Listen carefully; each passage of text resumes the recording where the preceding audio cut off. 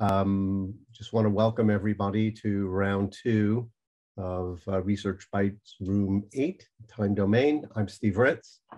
I'm the camera project scientist. I'm at UCSC. Federica.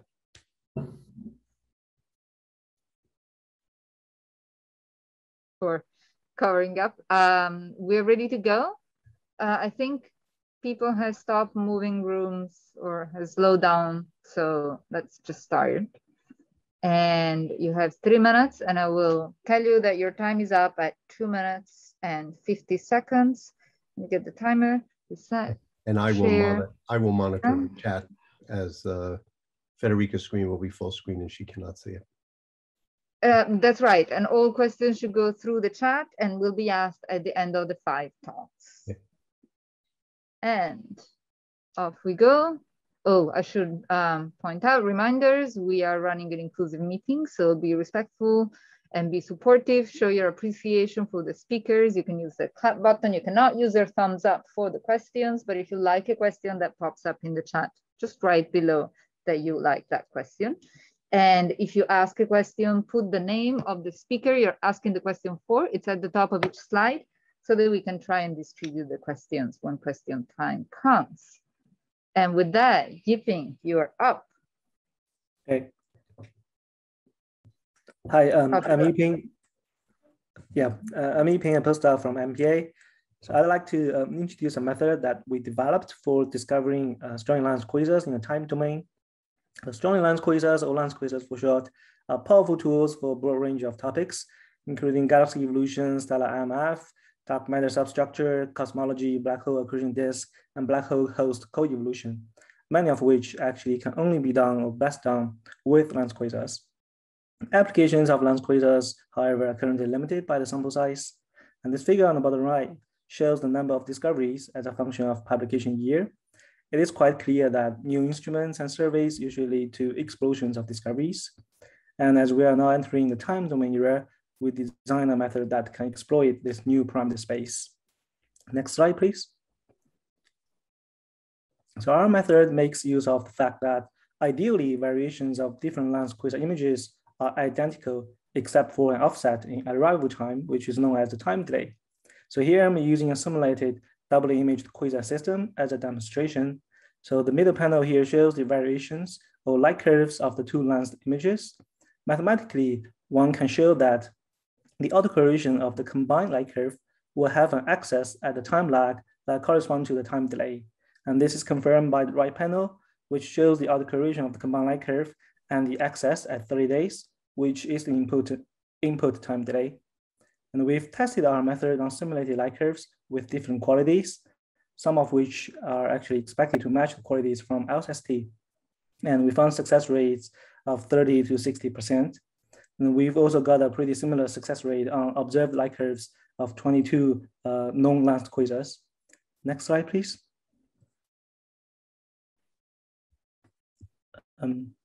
Thanks. The main advantage of our method is that it is very simple. So our method only relies on combined light curves, so no need for epoch PSF photometry.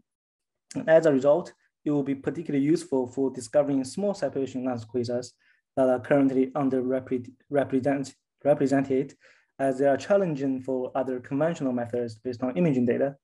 And scientifically, those small separation lenses can provide important constraints on the evolution of low mass galaxies. And LSST is expected to discover more than 3,000 new lens quasars, and the figure and their predicted image separation distribution is shown by the blue histogram on the right. As a comparison, the orange histogram is for the known lens quasar population. There is obviously plenty to discover, and I believe our method can play an important role in this. So lastly, I encourage you to check out the paper if you are interested in more details about the method. Stop here. Thank you very much. Thank you, Yiping, right on the dot. Next is Patrick Aleo. Hello, everybody. Thank you for coming to this talk on the ANTARES anomaly detection filter, written by myself and Konstantin Melanchev at the University of Illinois, and on behalf of the ANTARES team. Those of you who don't know, ANTARES is an alert broker processing the nightly ZTF alert stream. And one of the nice things about ANTARES is that you can write a custom filter to do whatever science case you would like. And for us, we were focusing on general anomaly detection, but just trying to find weird, interesting light curves in as real time as possible, specifically transient-like events. This is an isolation force-based algorithm trained on 1 million random ANTARES loci, or objects in the night sky. And we use as an input 106 light curve features, 53 in the R band and 53 in the G band, using Constantine's new light curve feature package that's also integrated into the ANTARES framework. Next slide, please. So in about the 3 months of operation of the filter, it's found kind of a whole suite of different interesting things. Like there was a lensing event, 2021 QDL, as well as 2021 LFT, which is a type 2N. So it's nice and it's kind of agnostic as to the types of things that it's finding. And although these were discovered pretty early on in their light curve, there are some cases where the filter discovered or tagged something one night, and then we request follow-up and we get spectra the next night. So right as these interesting things are happening, or like a big flare or something interesting, we can observe them and get spectra right as these things are happening. But although there are many things that are discovered by the filter, there are other things that are discovered and reported by other teams, but also tagged by our filter, like peculiar type 1As and superluminous supernova. And those you can see on the right there, all the different types of classes that it finds, and then which teams have reported those as well. Next slide, please. Some things I'm working on right now is a dimensionality reduced feature representation of all of our events tagged by the filter. Some of them still have contaminants like variable stars and QSOs and other things, which I'm trying to filter out. But in general, I'm trying to find representation where these different transient classes, as well as the most anomalous classes shown here by these stars, like superluminous and peculiar 1As, is to try and find a good embedding where these kind of separate out into different clusters, whereby when a new object or event comes in as tagged by the filter, we can assign a probability and see if it's worth like follow up to see if it's really an interesting anomaly or not so much. So working on the paper now, and hopefully I'll have something to show you soon. Thank you. Excellent. Next up is Michelle. So I'm Michelle Lochner. I'm a senior lecturer at the University of the Western Cape in South Africa. Very active in desk, and I work a lot on observing strategy, but I wanted to tell you guys about something a little bit different today, which is my work on using machine learning for anomaly detection in astronomical data. And my colleague Bruce Bassett and I developed this framework called Astronomaly, which you can see a GIF of on the left. So it's a general framework designed to do anomaly detection on all types of astronomical data. And it has a web-based interface allowing you to actually give feedback to the algorithm and improve it. So there's a couple of links at the bottom, a link to the paper and a link to the code, which is public, and it would be great if you wanted to try it out. So if you go to the next slide. Thanks. So the motivation for Astronomaly came from, well, I mean, of course, we know with the incredible amounts of data, 10 million alerts a night, 1 billion galaxies with Rubin, we know we have to do something about anomaly detection. We have to automate scientific discovery. But when Bruce and I started working on this, we realized one very interesting aspect of anomalies is, unlike classifications where you have type 1a supernovae and type 1 BCs, for instance, there's a sort of subjectiveness as to whether something is an interesting anomaly or a boring anomaly. For instance, I may not care about artifacts, but somebody who cares about data quality might be very interested to know about artifacts in the data. So Astronomaly incorporates a novel active learning approach that takes user input and improves the algorithm to build a kind of recommendation engine for anomalies that you might be interested in. So there's very interesting potential for citizen science projects and maybe collaborative efforts on the Rubin Science platform. And just to indicate on the left, I know that this is a transient session and I was showing you some images, so it works for image data. But this is a very nice example from a paper I worked on with Sarah Webb, which is also linked at the bottom, on the deeper, wider, faster survey. So trying to look for unusual fast transients. So you are able to run transient data through Astronomaly as well. So if you could go to the last slide, please, Fed. So just to advertise a little bit more, so this machine learning framework works for radio data such as Meerkat in the top left, decals, optical data in the bottom left. There's an example with CRTS, transient light curves, and I'm hoping that maybe some of you want to try it out on your own data and find something cool and unusual in there. My email address is at the bottom, so please feel free to chat to me after the session if you're interested in trying it out. Thanks very much. Amazing, you're all doing so well with timing. Thank you so much. The next speaker is Xiaolong Li. Hi everyone, I'm Xiaolong Li from University of Delaware. And the most exciting thing of Rubin LSST might be its potential to discover unknown phenomena, the phenomena we have never seen before nor predicted from theory. And the ability to make unknown discoveries will depend on its Rubin LSST's observing strategy. How can we make sure that the observing strategy will not prevent us from discovering unknowns? We prepared 2 papers to answer this question. One paper focused on the time domain and the second one focused on the probe motion. The next slide.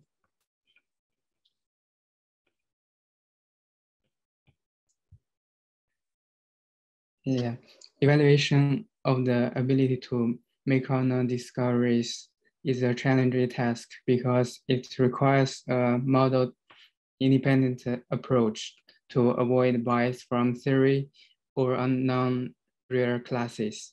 We approach this challenge by explore the completeness of the theory in a feature space defined by 5 components: the flux change, color, depth, footprint, and star density.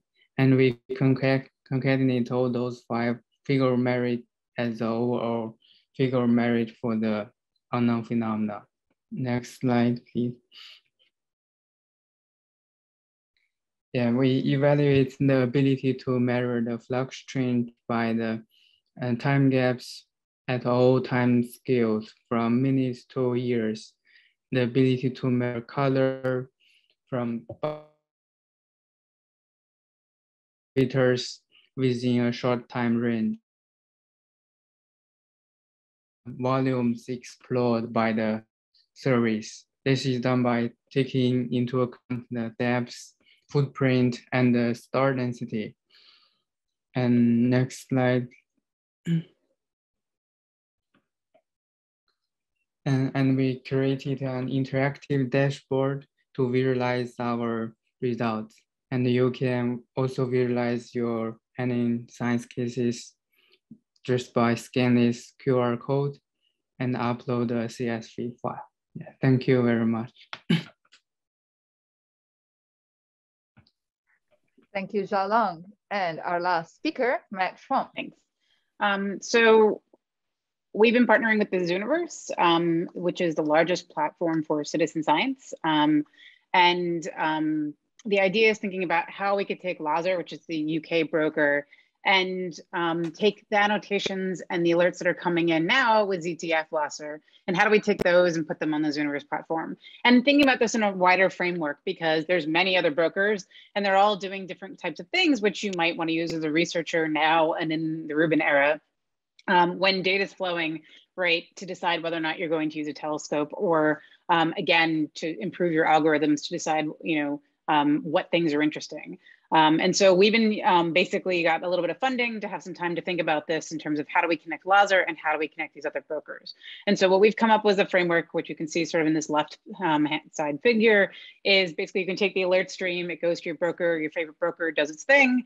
In my case, my favorite broker has to be Laser because I'm based in the UK. So Laser has the fact that, there'll be some annotations and extra data. And so the researcher can use this GitHub API that we built basically a Python API you can use to connect your data to the Zooniverse through. And the idea being is it's on the researcher's computer.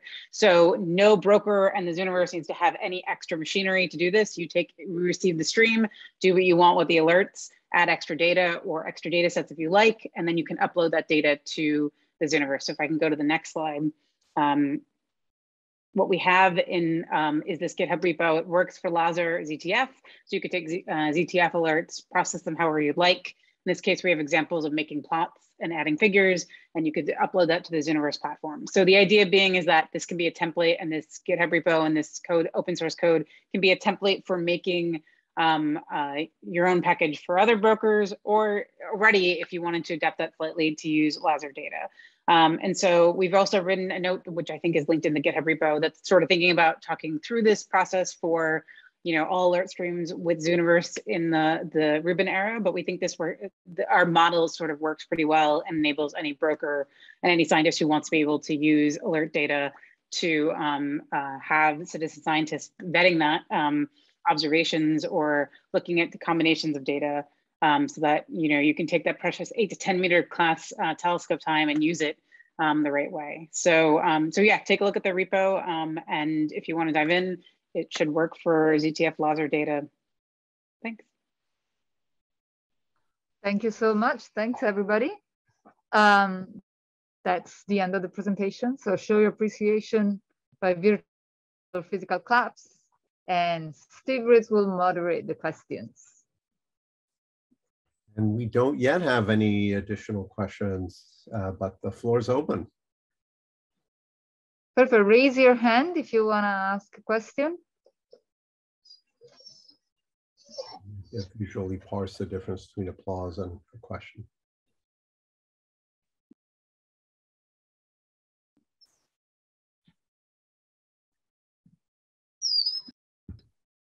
You will hear my dog in the background. She's having a tantrum. That may stimulate other dogs. That's right. Yiping, can you tell us a little bit more about how you, what the prediction for the event rate for the quasars that you described for LSST, what those predictions come from? And then I'm going to mute myself so you don't hear the whining. Yeah, sure. Well, so the prediction is done by Agree and Marshall 2010 paper. So essentially, they predicted a few thousand new lensed quasars in LSST. So, well, basically, they assume sort of a population of lenses based on the velocity dispersion distribution function, and then they combine that with luminosity function of quasars to make the predictions.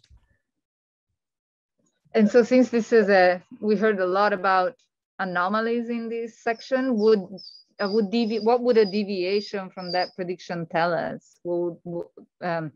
Is that going to be something that can tell us something fundamental about physics? Yes, I guess in principle, yes. For example, it could be used to test the luminosity function, quasar luminosity function, and its redshift evolution, for example. And as well, the galaxy velocity dispersion distribution function. Basically they can provide the test. But I mean, the tricky thing apart is, there's all the selection function and completeness. So you have to make sure you'll be able to correct for that in order to make predictions for the underlying assumptions, I guess. Thank you. That's very interesting. Yeah. We've made already a lot of connections in the chat room to work with a lot of us are working on anomaly detection. So that's very exciting. And I will reach out to all of you after that. More questions? I had a question for Michelle. I can read the paper, but do you want to say could you say a little more, please, about how the anomalies are discerned? What sort of algorithms or metrics? Sure. Yeah. I didn't have a lot of time to go into it, so I'm glad you asked. So the framework is built kind of like any typical machine learning pipeline these days, in that it's pretty plug and play. So you can read in image data, transient data, whatever you want, and then I have a standard set of feature extraction packages that I've included, but you could do whatever other feature extraction you want. It's kind of all designed to be relatively independent of each other. So for example, for the image stuff that I was showing with the, that showed merging galaxies, I use isophotes. So I just really look for anything that deviates significantly from ellipses, which is a fairly simple approach, but was fast and works really well for that particular type of anomaly. For the transient data, we've just been using the standard feature set called FEATS, which works okay, but I'm quite keen to try the feature set Patrick mentioned actually. So once you've extracted some features, you've reduced the dimensionality of the data, then I have also a standard set of machine learning algorithms like isolation forest, which Patrick also mentioned, which basically tries to figure out what normal looks like in this data set so that anything which is far away is classified as anomalous. And then the final step is at no point do we actually say this is an anomaly or this isn't. We just rank the data from most to least anomalous so that you as the user can basically go through it, labeling it until you're bored. And then once you've got a labeled set you can actually rate objects based on how interesting they are. Then you can run this active learning approach that we came up with, which retrains the algorithm and resorts them so that you see more of things that you are interested in. So that's if I had an extra 3 minutes, I would have said all of that. Happy to provide. More questions? Thank you, by the way. I see Hiranya's hand. Yeah, Hiranya, go ahead, please. Hi, it's a follow-up question on what you just said. I guess it's a question to Michelle and Patrick. So yes, you can look at the things till you're bored, right? But in the context of, say, something like ZTF or indeed LSST, how many things will be flagged to the user to look at? Is it, I'm sure there's a threshold you can set, but like say the top 10 things that you flag up to the user, are they all interesting, or what fraction of them is interesting? Do you have a sense of that?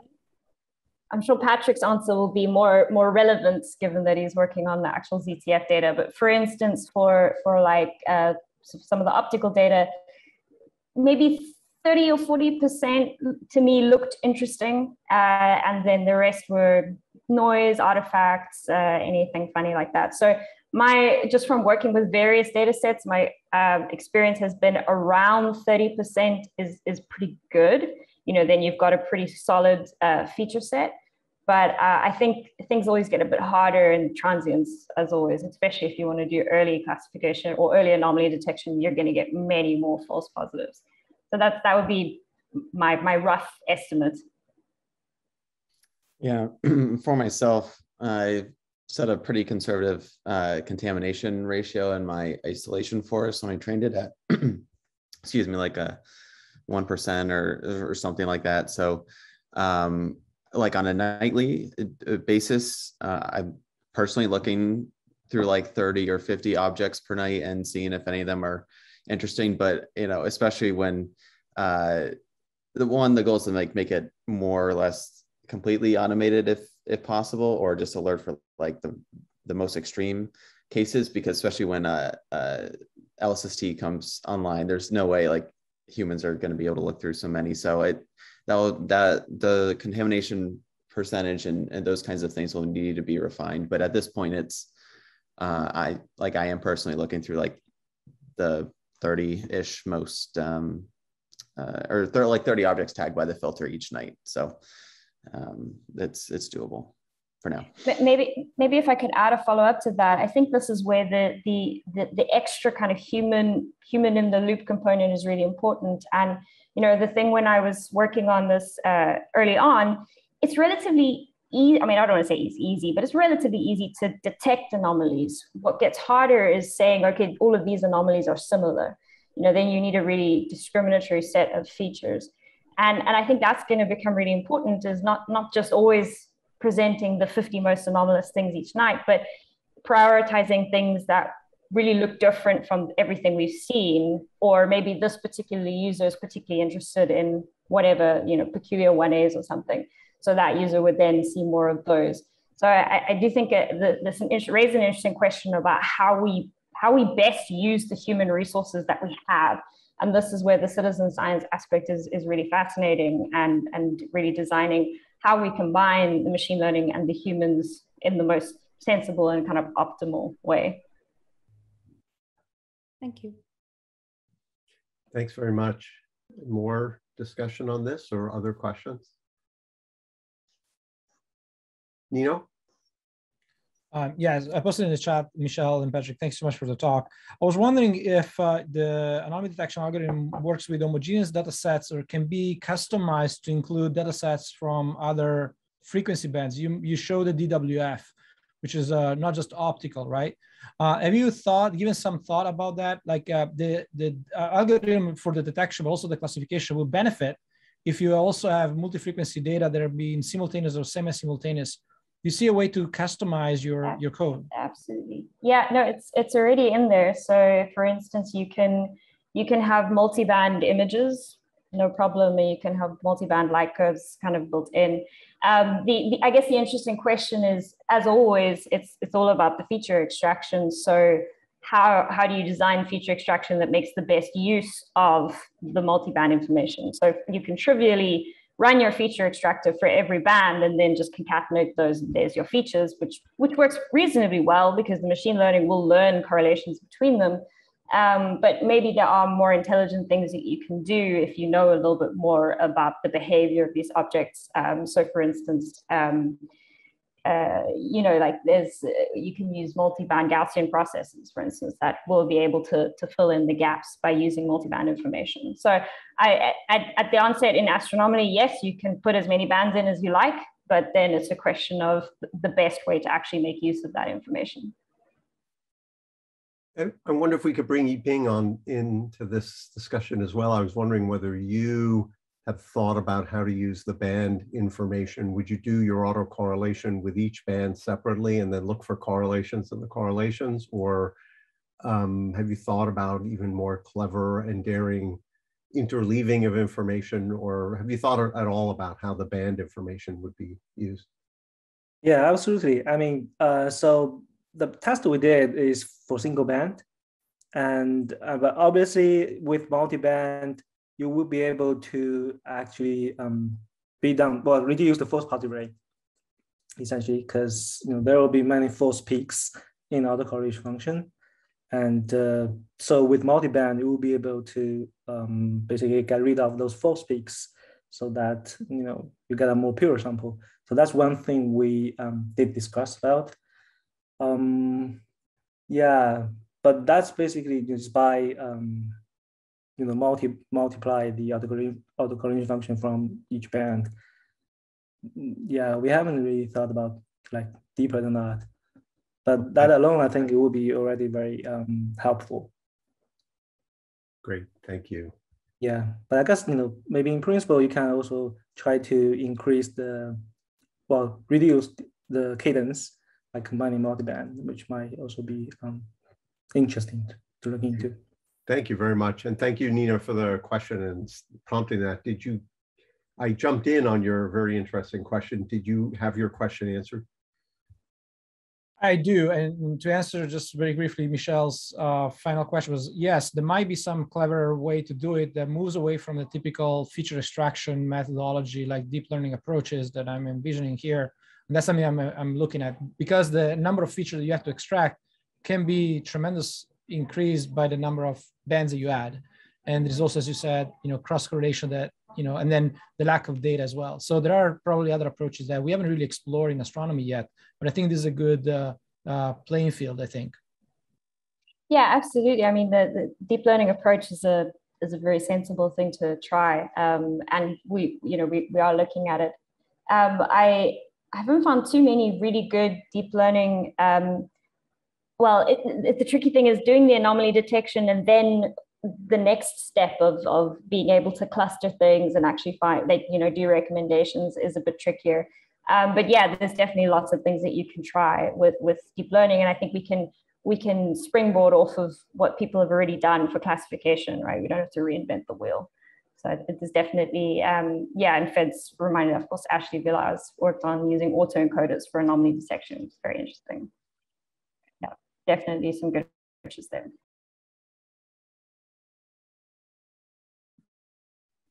Excellent. So the session is actually over, and the room will close at an undetermined time in a few minutes. So we can continue asking questions, but don't be surprised if they close our room.